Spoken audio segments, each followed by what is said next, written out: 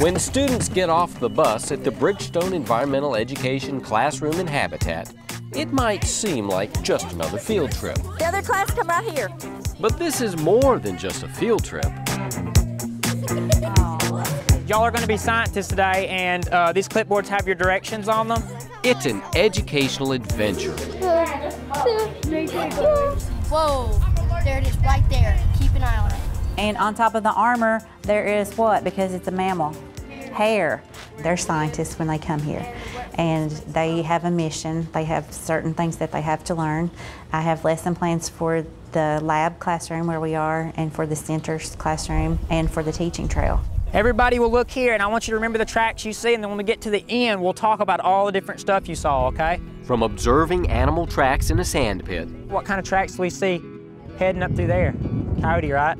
Oh, yes. You can feel his belly's a little bit softer. To touching Steve the snake. And he's not really kissing you. What's he doing with his tongue? He is smelling that because snakes have a Jacobson organ and they smell with their tongues. And conducting their own scientific experiments. Every activity at BEECH is designed to improve the students' questioning abilities and communication skills. The adaptations are its teeth, so it can bite through nuts. The kind of stuff that we should put in our compost are living things like apples and oranges, organic things. Y'all know what organic things are? While at the same time teaching them science principles they'll be tested on at the end of the school year. Does anybody know what kind of energy the sun is putting off?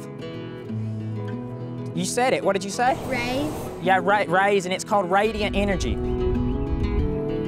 If you're third grade, you learn about pollinators. You learn about plants. And what is a stem? Is a stem on a tree, or is it just on a flower? Where do they get their nourishment?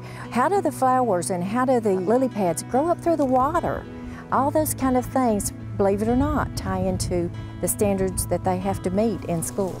You know, one of the best things about teaching kids outside is that everything they see and touch and feel in a natural environment is an opportunity to learn. We have a log out there that's got tons of life on it. It's got mosses, it's got lichens on it, and you can really use that to kind of help implement the, ideas of commensalism, like things living off of other things and the beneficial relationships between the two. When you're learning it in school, you don't get to touch it or nothing. Children learn by playing. Even as we get older, we still like to be hands-on, and it just builds better connections in your brain when you touch it first.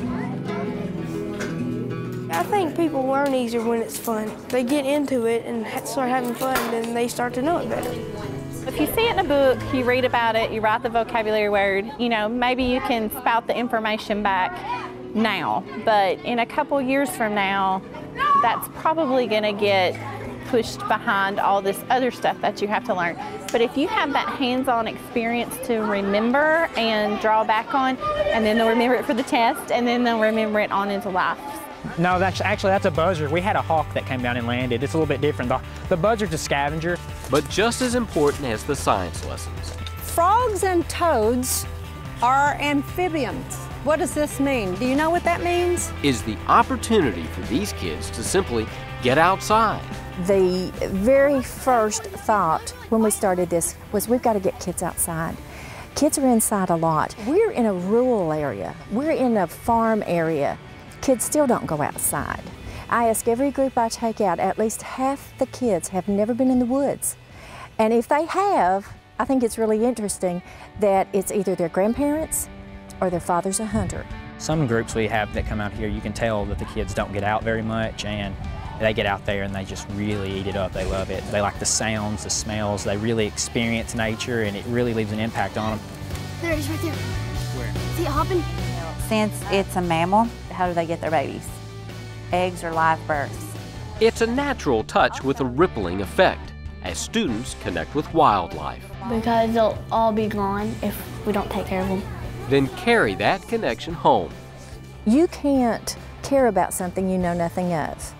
And so we want to instill in them the love of nature. They go home and they educate their parents. I know this because I run into those parents out and about, and they say, yes, we are recycling now. And that's good. That's, if we do nothing but make that happen in some homes, we've done our job. And then some.